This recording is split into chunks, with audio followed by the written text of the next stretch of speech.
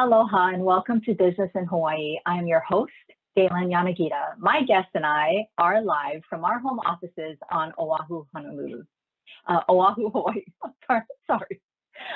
If you want to tune in to any of ThinkTech Hawaii shows live, we are at www.thinktechhawaii.com. And while there, please subscribe to our programs and get on our mailing list. The theme of Business in Hawaii is to share with you stories of local businesses by local people. Our guests share with us their expertise, trials and tribulations while building successful businesses right here at home. In the ThinkTech studio today is Executive Director of the Society of Human Resource Management Hawaii Chapter, Karen Smith. Karen, thank you so much for joining me today. Thank you for having me. How are you? How are things going? You know, it's been really, really good. I work out of my house anyway. I have a home office. And so for that, it's not been so unusual. But of course, we're all ready to get back and have a meeting in real life again. And, you know, I think human resources professionals historically are known as people that will get together and be able to rally a meeting or employees or what have you. So I'm sure, as I feel, that as human resources professionals, we're ready to see each other in person. Yeah, the group's been really great. Of course, everyone's embracing Zoom, right? Everyone's on the video calls, but they've even adopted some of those after hours where we would get together as a happy hour just to debrief and tell each other what's going on informally. So our board's been doing that, and we're reaching out to committees this coming weeks to incorporate them as well. Very nice, very nice.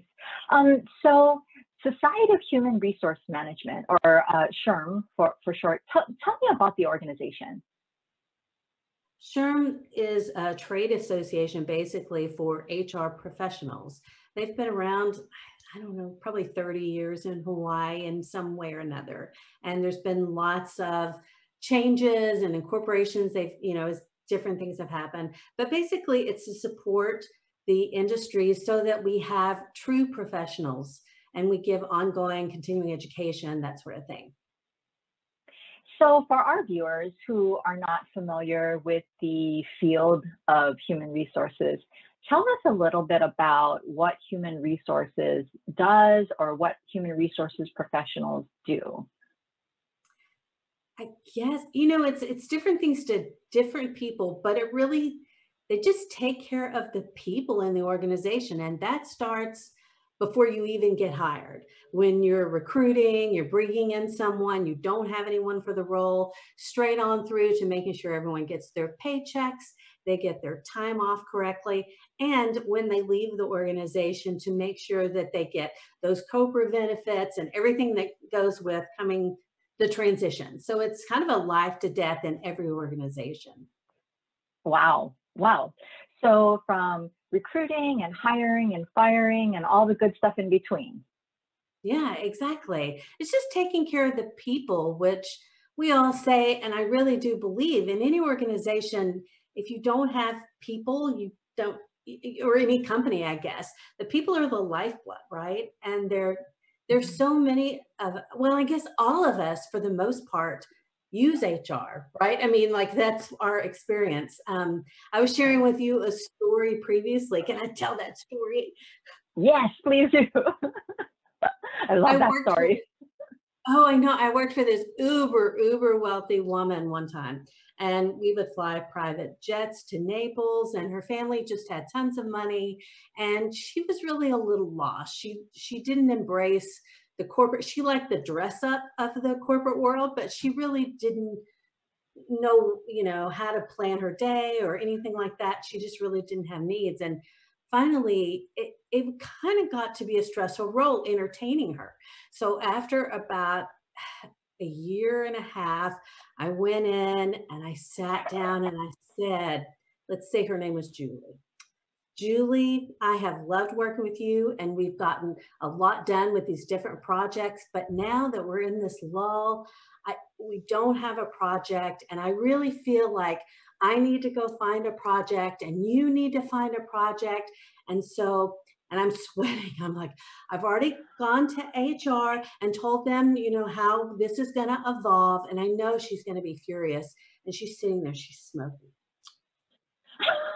Not, you know, not paying any, she's like not responding. And, you know, that makes me talk more. So, you know, and I've already talked to them and I've smoothed it out. And I get to the end of my little prepared speech, terrified. She's going to be, you know, freaked out. And she says, I don't know him. It's like, yeah. I had not talked about a man at all. And finally at the end, she said, HR, I ain't never heard of him. And honey, you haven't. But the rest of us know HR. We've all been. Kind of like JR. I don't know him. You do that so well. I love that. Yes, exactly. So it's just part of most of our worlds. You know, we know if we want to get a job, we've got to jump through those hoops to get through. So in the spirit of truth, transparency, of course, for our audience, I am an HR professional myself. And I've, you know, it's such an unusual time. I guess I can't say unprecedented because some folks have been through this before with the Spanish flu. I mean, and we've been talking about that a lot community-wise. But HR professionals now are facing things that they might have never thought that they would be facing during their careers. Can you tell me a little bit about how that hit HR professionals and what have they been doing? I mean, is everyone silent? Are they vocal? Yeah, it's hit everyone a little bit differently. And it's very interesting. During those happy hours, I get to be a fly on a wall of all the different people sharing what's going on in their organizations.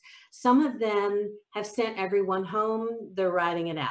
Some of them sent people home. They applied for the PPP loan. They got the loan. They've brought people back slowly.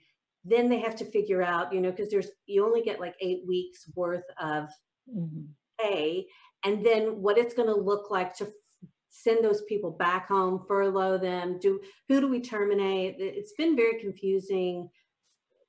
Laws are confusing anyway, and you don't want me to tell you about them, but I do know that with the EIDL and the PPP, they've been kind of redefining them ongoing as they've happened. And so our professionals are really taxed with pivoting. I know we're all using that word pivot, right? But it's so true to think you have a plan and to put it in place, and then the law gets defined a different way that morning, and then you've got to figure out what to do by the afternoon to be responsive to someone who is just trying to get a paycheck, just trying to pay the rent. So it's taking, and so many of them have been worried about taking care of their employees, which is so heartbreaking and sweet because they do care about them. Then there's other discussions about some people are paying their people to stay at home, right? Just pay them straight out to stay at home. And then others are saying, well, we're doing everything we can to bring them in, give them work to do, but there's a liability to having people in the office. And are we taking care, you know, what's sanitation measures, those sorts of things that we have to worry about. So it's a completely mixed plate, to use a Hawaiian term, what's going on right now. So are the decision makers on what to do with that normally the HR professional in the organizations? Are they making those decisions about do we pay them to stay home? Do we bring them back under the PPP? And then what happens to them after the 8 weeks? So our HR professionals do know the law, and so they are being looked to by the executives in the companies. Usually you would have a response manual. A lot of people, like with active shooters, right? You know, we had to scramble after the first of those happened and write those response manuals. But for the most part, I would hazard a guess that pandemic response manuals are few and far between in our Honolulu community, right? I just don't think a lot of people have, they might have small guidelines, but completely what's fleshed out. So yes, I think they're looking to our HR professionals as well as the business owners and their insurance agents, and you're really having to pull from all resources.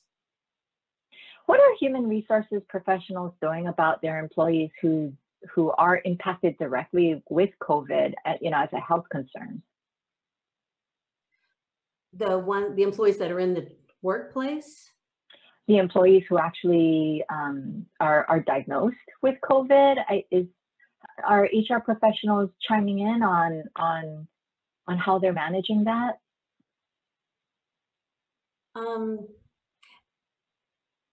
So before coronavirus even hit, SHRM Hawaii had an amazing conference or talk on it.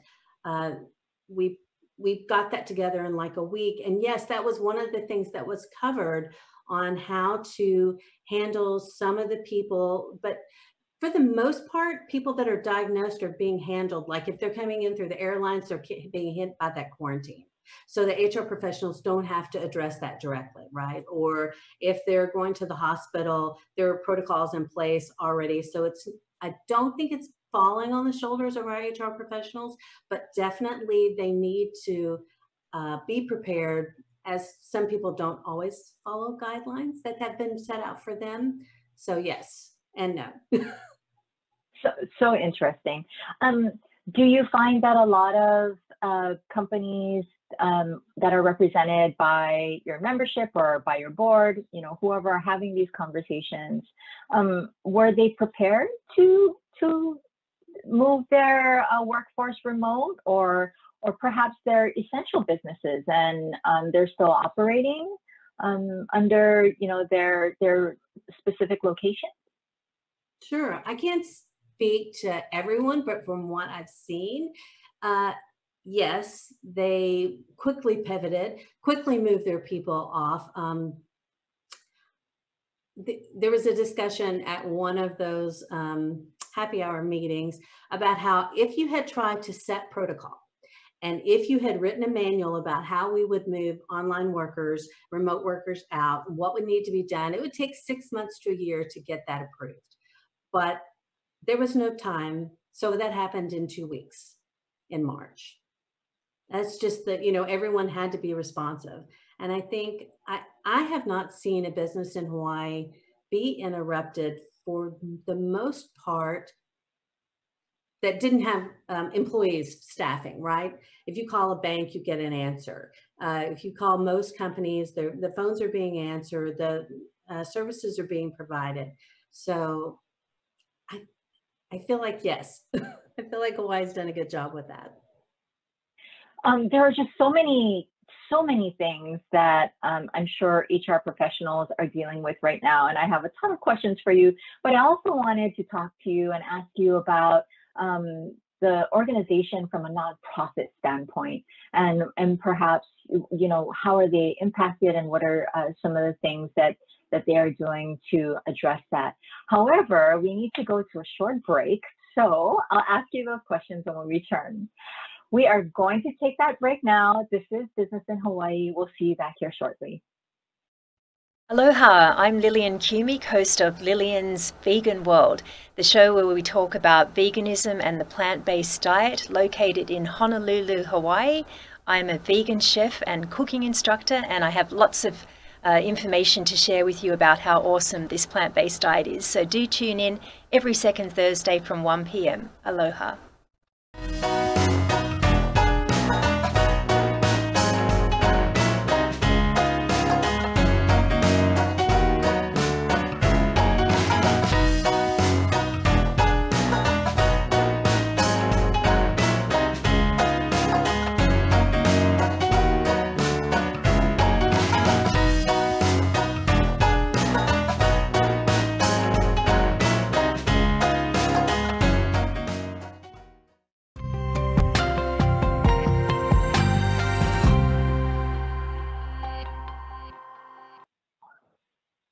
Welcome back. This is Business in Hawaii. With me today is Executive Director of SHRM, Karen Smith. Welcome back, Karen.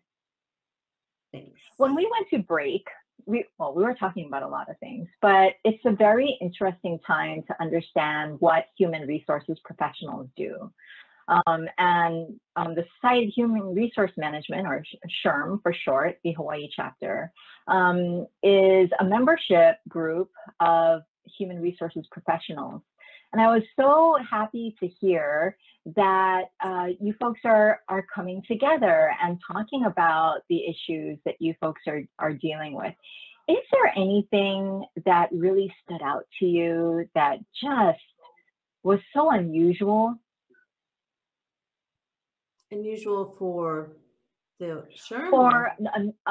For human resources folks, you know, with a normal conversation. I mean, yes, we're dealing with a pandemic, and human resources professionals aren't, you know, we didn't prepare for that. But is there anything that anybody just is absolutely unprepared to deal with, or perhaps afraid of having to deal with? Of course, I think one thing that caught people off is with the different changes that came through with the government's funding, you know, that additional $600 a week and unemployment is great for our people, but sometimes the hurdle to get people back to work. I had shared with some people the other day, I have a friend in another state. She makes good money, and her job offered her job back at 75% pay. But she was making more on unemployment than to take that 75% pay back. Of course, she took her job back, but it is a little of a hesitation. And so I know I have other organizations, they're all business owners, and they were saying when the issues hit the first couple of weeks, they were essential businesses. And even before they said if essential businesses can stay in business, they were having trouble with their workers, trying to convince them to come back, because it seemed like a lot of people, not necessarily from anything other than maybe they wanted to stay home with their children. Maybe they were afraid for their health. And with those additional funds, they could afford to. So there was that little blip that I didn't expect, I guess. So it sounds like human resources professionals are struggling with, of course, needing to bring their workforce back in order to receive forgiveness on, say, PPP loans. And then, of course, convincing those workers to come back. That seems like a conundrum, right? I mean, you have the money to bring them back. You're obligated to bring back 100% of your workforce, but then they say no. Do we know what happened? Well, that's the beauty of people, right? Everyone can respond to things in the way that it makes sense to them, and we can't always predict, and we don't always know, but we do want to support those individuals and make sure they feel safe and that their family is taken care of. That's the most important point of the employees, right? Because then if they have that security, then they can be better workers. What I love about our conversation today is that while I would love to speak with any business owner or human resources executive about what they've been experiencing and how it's different from their normal day-to-day, what I love about talking to you is, of course, that you are ear to the ground with many businesses. And in fact, the other arm to that is that you're also managing a nonprofit. And I'd love to hear about how, as a nonprofit organization, you've been impacted, and perhaps what things you had to do to, again, pivot on that. Right. So yes, actually, I'm the president of the Aloha Society of Association Executives, and that's all the nonprofits in the community that would belong to that group. So it's an association for associations. And of course, we're all looking at our budgets that most of this had just approved them in January. And then to be hit with this, we have to readdress. For SHRM, one of our biggest expenses on that budget this year is a executive leadership program that we're trying to implement. And coincidentally, it's exacerbated how important this program is. It's basically a cohort of HR professionals who want to take their leadership skills to the next level. And nothing was borne out more than this pandemic, who had skills and who didn't, who needed them, what companies needed them, and what companies didn't have them. And so we hope that this program, we have 3 consultants who are coming in. It's not written. This is completely created for our organization. We hope to launch it the 1st of next year. And we think it's going to be a great program, but too bad we didn't have it last year to provide for these people right now, because they could definitely be using the resources for sure. Oh, but I think that just like you said, it sort of separated the HR professionals from the strong from the weak, and where organizations may want to help their human resources professionals develop into those leaders that will be able to guide them through our next, well, hopefully not anytime soon, next disaster, pandemic, what have you. But I think the timing is perfect and very strategic. That's amazing. Yeah, we're really excited. But just like I had mentioned, active shooting, there's always going to be something that's going to challenge just the nature of the business, right? And so that's why it's so vital to have someone in your organization looking out to make sure that you're protected. Some people think that HR is just writing paychecks and firing people, and that could be furthest from the truth, right? So you also represent a number of nonprofits, or an association of nonprofits. And I know that quite frequently, a lot of nonprofits' major fundraisers happen probably around this time of year. Have you seen many nonprofits having to change their plans, and what do they do about their major fundraisers, and has SHRM experienced something like that? Yeah, definitely. So our state conference committee is one of our largest fundraising events, and it's one of our largest educational events. Every year that people are certified with their SHRM certifications that show that they have skills and they need to upgrade those certifications, every year that's provided in October at our state conference. So we're planning for that, and we've signed contracts, and they all say a force majeure or a pandemic response in the contract, but you can't insure against fundraising. You can make sure you don't lose money, but it's hard to get insurance that says, I will get this money even if I don't have this event. And also for the education component, we desperately really need to have that event. And so we're concurrently planning 2 events. We're planning our live event like we always have, and we're planning a pivot of a virtual event. There's a lot of organizations that had to immediately jump on the virtual bandwagon, and they've had amazing success. People have really enjoyed what it could be, and they're evolving that. But there's a limited number of companies that support that in the US, and a lot of them are getting sold out. So it'll be a challenge. You know what? We've got a question from a viewer. Okay. This is our lucky day. Okay. So it says, although the legislature is not in session right now, what legislative, HR, and workplace changes would you want them to enact when they come back? That is a very good question. I am new to SHRM and new to working with their legislative committee.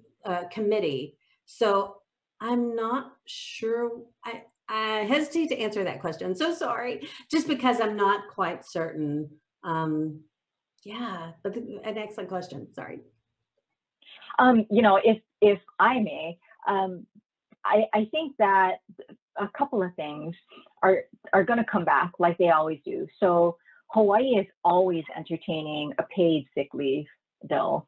And it comes back in different forms, and then in its development, you know, through the legislative process, it runs out of time, and so they carry it over to next year. So I think that's always something that's going to come back, and I think it may come back a little stronger now, especially since we might see some of our workforce with extenuating illnesses, from perhaps even you know, COVID related illnesses, even, you know, into the next year. And so I know that this paid sick leave bill will always come back. And then, of course, we have FFCRA, which expires in December. But I imagine that employers are going to be very motivated to have something permanent written into these laws that would already be in place, so that so employers know what to expect and what their obligations are going to be. But you're right, that was a really great question. And Karen, I could talk to you forever, because I know you do just a ton of things, and the great work that SHRM does. But I'd love for people to know how to get in touch with you, how to find out more about SHRM. Can you tell everybody how to find you, or how to find SHRM? Yes, for sure. So go to our website, shrmhawaii.org is probably the best place, but we're also on Twitter, I think SHRM Hawaii 50, and then LinkedIn, SHRM Hawaii, and Facebook, SHRM Hawaii, and Instagram, SHRM Hawaii. Fantastic. And one more plug for SHRM's state conference. Can you give us some details on that? It's going to be... Yes. Well, so the conference they've not disclosed. We have an amazing keynote, and we have an amazing special guest this year. So really two things that I can't say just yet. They haven't put it out, but it's exciting. No spoilers. Yeah, I know, right? I don't want to mess up the marketing plan. It's October 2nd, and if we're live and in person, it'll be back at the Convention Center. I'm so excited to hear more about that. And I'm sure that everyone will be delighted with your new website that you put in so much work to. So thank you very much. Again, thank you so much for joining me today. I wanted to thank the production staff back in the studio. If you want to be a guest on the Business in Hawaii show, please email your request or like on the bottom of the screen. The Business in Hawaii show airs every other Thursday, and we look forward to seeing you here in a couple of weeks. Thanks for joining us. Thanks for hosting, Dailyn.